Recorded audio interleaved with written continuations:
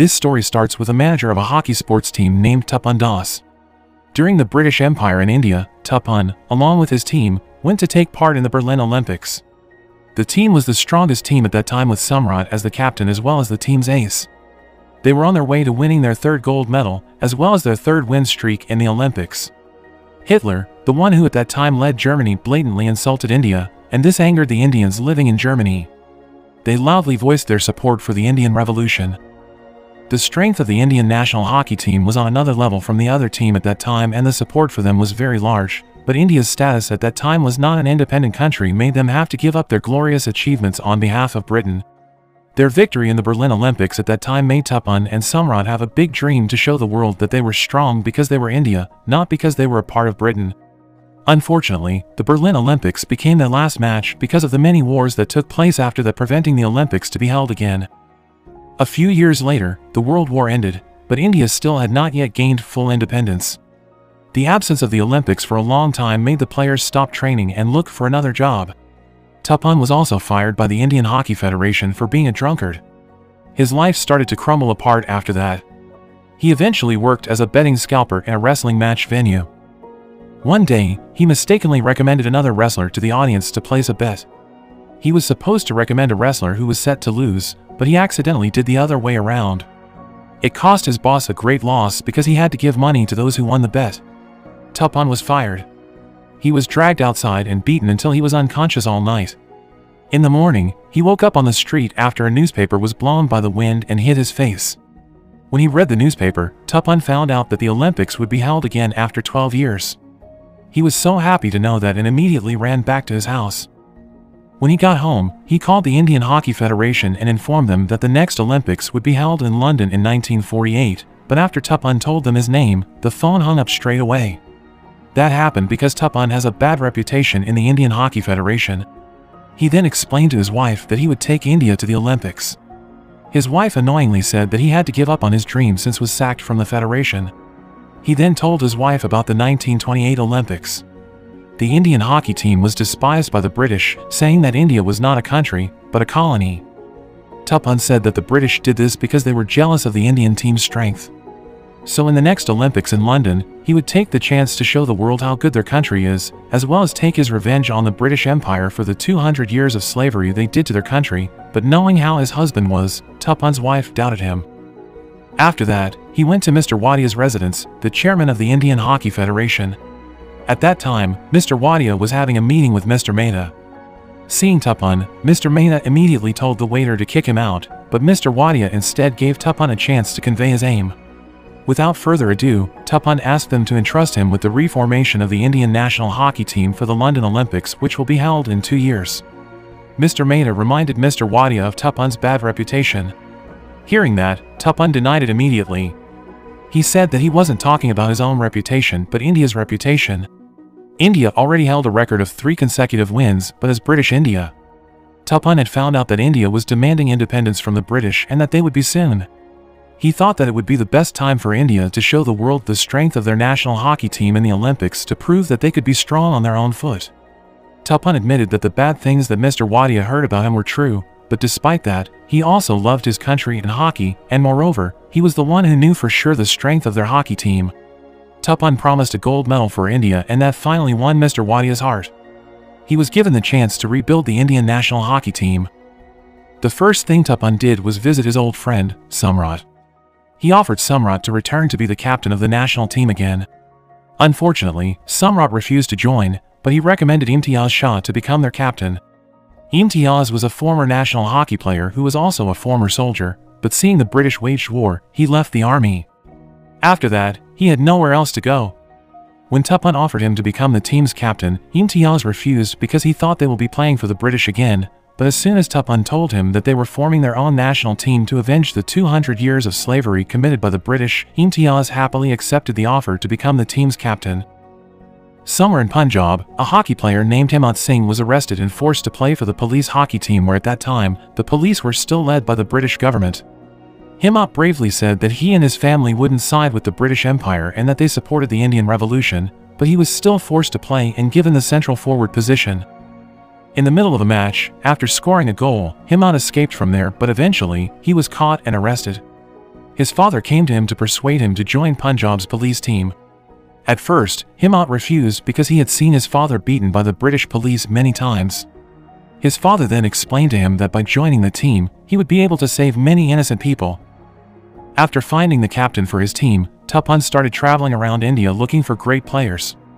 The first player he found was Raghubar, a skillful and rich hockey player. Tapan offered him to take part in the selection of the Indian national hockey team, which would be held in a month. On the other hand, Himmat coincidentally lived in the same area as Imtiaz. They even used to practice hockey together. Because of that, Himmat and several other players from their area would also take part in the selection of the Indian national hockey team in Bombay. Tapan himself had confirmed the ability of the people recommended by Imtiaz to take part in the selection. Tapan continued his journey around India. He visited one after another city and gathered some good players until finally, the day of national team selection came. Imtiaz introduced himself as the team's captain to all the selected participants. Different from the other participants, Raghubar was a spoiled brat. At that moment, Raghubar was late. He came when Imtiaz was giving a briefing. In the selection match, Imtiaz put him on in the front center. Raghubar confidently said that he would be in that position, but Imtiaz had made his decision. During the match, it was clear that Raghubar used to play alone. He would not pass the ball to anyone even if his teammates were free. Himmat, who didn't know about Raghubar, kept screaming and asking him to pass the ball, but Raghubar didn't care at all. He kept the ball to himself and scored a goal. Raghubar told that Himmat was not the person that deserved a pass from him. Sometime later, a meeting was held by the Indian Hockey Federation. They announced that the British Prime Minister had promised India's independence before August 1948, meaning their hockey team would be the first to play independently as a country. All the players who made it through the selection were introduced in the meeting and Tapan was officially assigned as the team's manager. The meeting turned into a celebration. Tapan sang and danced to cheer up everyone, but there was one person that didn't share the same feeling. Mr. Mehta seemed like he was jealous of Tapan's success. Not long after the inauguration, a match was made for the players to show their ability. At that time, Himmat, who should have played as the central forward, was unable to attend because something happened in Punjab. Raghubar was chosen to play that position, and as expected, he played alone, not caring about his teammates. Imtiaz was annoyed and told him to play other sports if he wanted to play alone. Raghubar replied that he did that because he wanted to entertain the audience with his game. He said that he loved it when the fans chanted his name. The next morning, Tapan and Imtiaz went to Amritsar to plan a winning strategy. No one expected that Amritsar was in a bad state. The car Tapan and Imtiaz drove was attacked by a group of rioters who wanted to kill Imtiaz because he was a Muslim. The riot occurred because the British divided them into India and Pakistan. Himmat and Tapan tried hard to save Imtiaz, who had been soiled in gasoline. After they managed to escape, Himmat took them to Imtiaz's house. Along the road, they could see hundreds of Muslims were killed. Imtiaz's house had been burnt by the rioters, but fortunately, his wife and children had been secured in Lahore, an area that was part of Pakistani territory, where the Muslims evacuated. Tapan promised to follow them to Lahore. If things were safe, but Imtiaz decided to leave the Indian national hockey team and settle in Lahore. He said the country was not for him. Almost all Muslim players on the Indian national hockey team were forced to move to Pakistan, leaving only Shakur Akhtar, the only Muslim player who remained, while other players who were of mixed British and Indian chose to move to Australia. Tapan's dream shattered right in front of his eyes. The disbandment of the Indian team was good news for the British Empire, but then they realized that two new problems arose. The split between India and Pakistan would possibly end up with both countries sending their respective national hockey team to the London Olympics. But one of them was sure that there was not enough time for India and Pakistan to form a good team for the Olympics. After his effort to form the team was gone in vain, Tapan returned to his old life, being a drunkard. At that lowest point in his life, Samrat suddenly came to visit. Samrat said that he took a furlough for 3 months. He told Tapan to look for players and that he would train them. Suddenly, Tapan got back his motivation because of Samrat's support. He immediately met Mr. Mehta to get approval to form a new national team. It turned out that the funds from the government could be given after a month, but Tapan couldn't wait that long, considering the Olympics was right around the corner. Tapan tried to look for another way out. He met several important officials to get financial support. Unfortunately, none of them were willing to help. While he was taking a break, he saw a monk looking for a donation to build a Buddhist school. It happened that the monk was a big fan of hockey. The monk even said that in order to be able to listen to the 1936 hockey final broadcast, he walked for 2 days. When Tupan went to the monastery, the monk was doing meditation. He hadn't been speaking for 5 years but would always listen when people asked him. Tupan directly said the problem he and his hockey team had. He said that needed a place to practice for 3 months. The request was refused, but when Tupan said Samrat would be the one to train his team, without hesitation, the monk immediately stopped his meditation and permitted the place to be used as their training ground, but Tupan had to pay for his own meals. When he returned home, Tupan was still trying to contact several people to seek financial assistance, but unfortunately, none willed to help him. In front of his wife, he lied, saying that he had found someone to pay for everything and would cook for the entire team. Hearing that, Tupan's wife decided she would be the one to cook and prepare all the food expenses, even if she had to pawn all her jewelry. Tupan was very happy because her trick worked. The next day, Tupan and his wife went shopping for groceries. After that, they went straight to the camp. On the way, they found someone's horse carriage whose wheels were stuck in the mud and decided to help. The muddy road made it difficult for Tupan to push the carriage. Tupan's wife then told him to take off his sandals so his feet could properly stand in the mud. His wife's idea worked very well and he could stand steadily even in the mud. He then praised his wife's good idea. The next day, one by one the players that Tupan had chosen came to the training camp. Just like Imtiaz before, at that time, Samrat chose Hemant to play the central forward. Raguber asked Samrat to play that position but his decision remained the same. Raguber was irritated with that decision. At night, Tupan and Samrat tried to invite Raguber and talked casually with him. Tupan and Samrat said that Raguber is a great player, but his character who always plays individually would have a bad impact on the team. Samrat told him that the best match he had participated in was during the Baton Cup. Raguber was confused because, in that match, Samrat did not score a single goal. Samrat explained that in that match, the opponent was too focused on guarding him. He then deliberately pulled the entire opponent's defense to one side of the field. No opponent was aware of the other side of the field, so it was wide open. Samrat immediately passed the ball to his teammate and the ball can be easily dribbled toward the opponent's goal. It was the only goal in the match.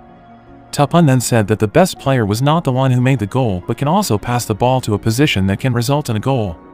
Raguber remained silent and listened to the words. One day, Mr. Mehta came to see the situation at the training camp.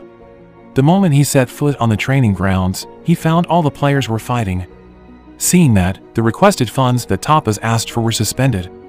Upon knowing the suspended funding, Tupan immediately called Mr. Wadia who was in New York at that time. Tuned out, he has heard from Mr. Mehta and he agreed with the decision that Mr. Mehta made. Tupan asked for a chance to form a new team, and just like before, he was sure that he can prove the quality of the team he made. Tupan explained that he and his wife had sacrificed everything they have. Without financial support, their dream would never come true. Mr. Wadia wanted to provide the funds as long as Tupan dared to promise a gold medal for India, which Tupan agreed without any hesitation. Technically, the team he had formed was ready, but they were not yet united as a team. They still gather in small groups according to their hometown. To overcome that, Samrat and Tupan told them to move bricks from one side of the field to the other side. Everyone was running and racing to move the bricks faster. After every brick was moved, Samrat asked them to return them to their original position. Samrat kept asking them to do that over and over again and made everyone exhausted, until suddenly, one of them realized that if everyone formed a line from one side to the other side of the field, they would be able to move the bricks without getting themselves soaked in sweat. Samrat and Tupan were happy that they finally realized how to unite as a team. 3 months passed and the training camp finally ended. Tupan discussed with Samrat who deserved to be the captain. Samrat thought Devang might suit the position. Samrat then told Tupan that Hemant is their ace and that Tupan must use his ability wisely. An announcement ceremony for the selected players for the Indian national team was held. Devang was assigned as the team captain and Raguber as the vice captain. After announcing the whole team, Mr. Mehta asked Tupan to sing and dance to entertain everyone. While Tupan was dancing, Mr. Mehta asked one of the waiters to put something in Tupan's drink. After drinking that, Tupan lost control of his behavior, making the guest who came feel uncomfortable, and because of that, he was expelled from the federation. The responsibility for the team was given to Mr. Mehta. The players finally flew to London. There, the Pakistani players who previously played for India greeted each other.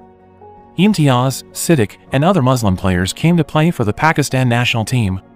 The British Empire knew that India and Pakistan were strong teams, so only one of them could advance to the semi-finals.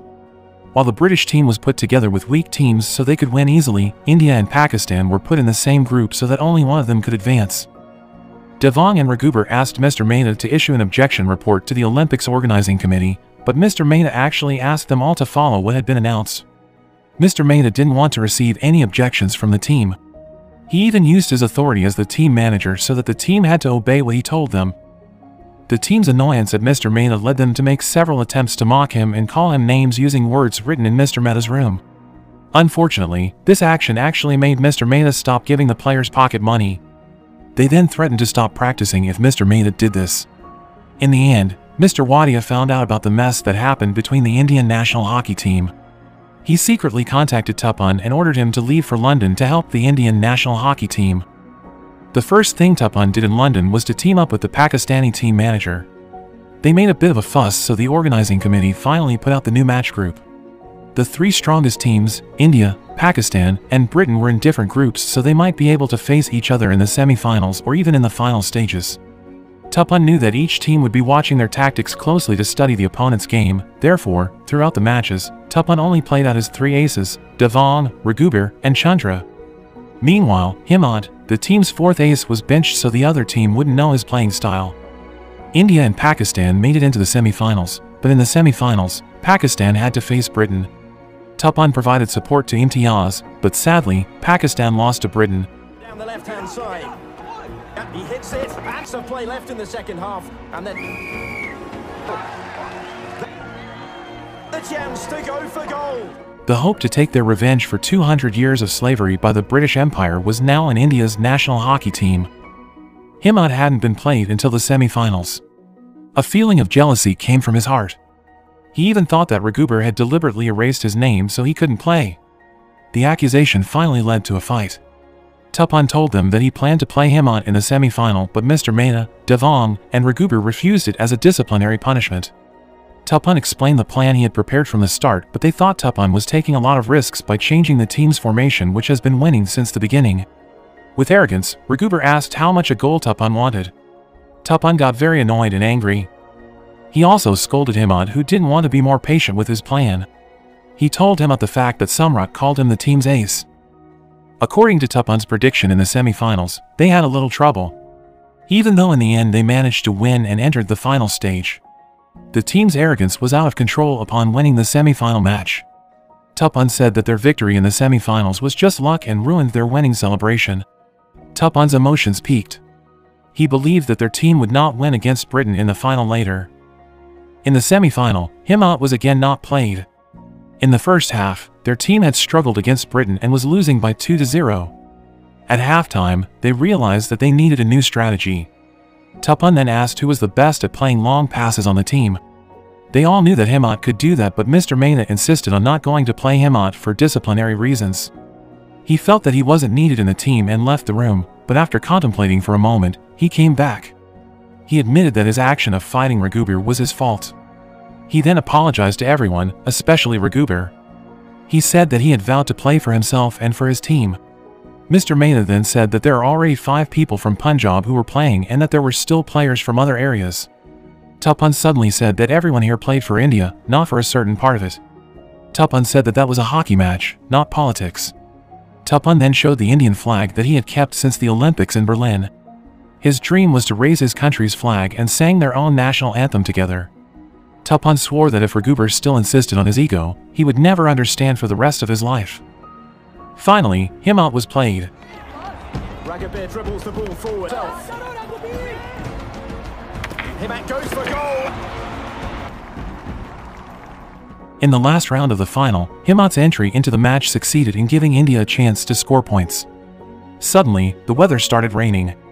The team struggled with the slippery field while the Britain players were used to the changes in the weather.